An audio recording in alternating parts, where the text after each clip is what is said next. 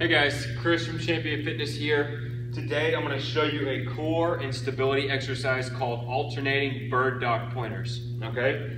So we're going to be on the floor.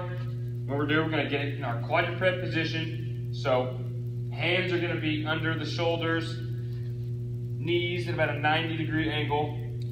And then what we're going to do, you have a nice flat back. We're going to take our right arm straight out while simultaneously taking our left leg straight out.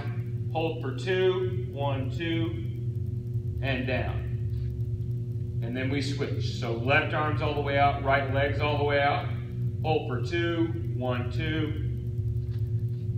and then you just repeat. And this entire time, you're gonna be wanting to keep that core tight by performing the drawing in maneuver, which is where you take your belly button and you suck in it as hard as you can. That's gonna keep everything in a good position. And just know that your core is engaged the entire time. That's going to be the whole point of this exercise.